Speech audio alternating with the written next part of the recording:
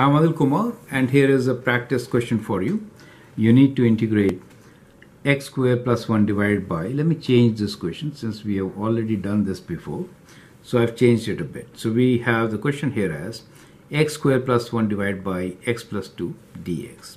I'd like you to pause the video, answer the question, and then look into my suggestions. Now what you observe here is a couple of things. One, it is improper rational function, right? So we say this is improper rational function. Now what do that mean, right?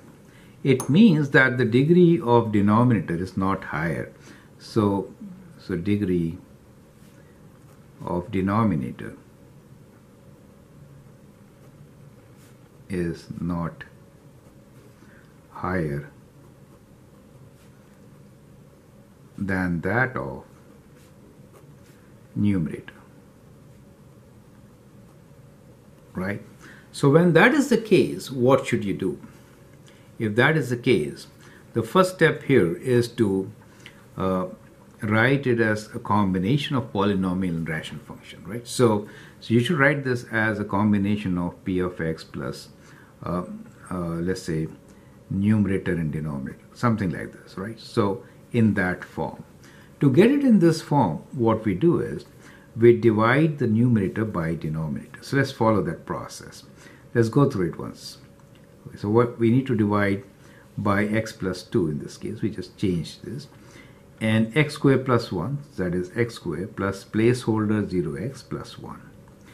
So when you divide, you can multiply by x first. So we get x squared plus 2x, and when you take away, you get minus 2x plus 1, and this time it is minus 2. So it is minus 2x minus 4, and what you get here remainder as, when you take away this as 5, right? So that is what the remainder is. Since this is a remainder, we could write the function as equal to integral of x minus 2, right? That is the quotient, and then plus 5 over x plus 2 d of x, correct? So all this. So that is the first step. In doing so, we have kind of simplified the given function. Do you see that? Now it's easy to integrate, and so you can integrate them all.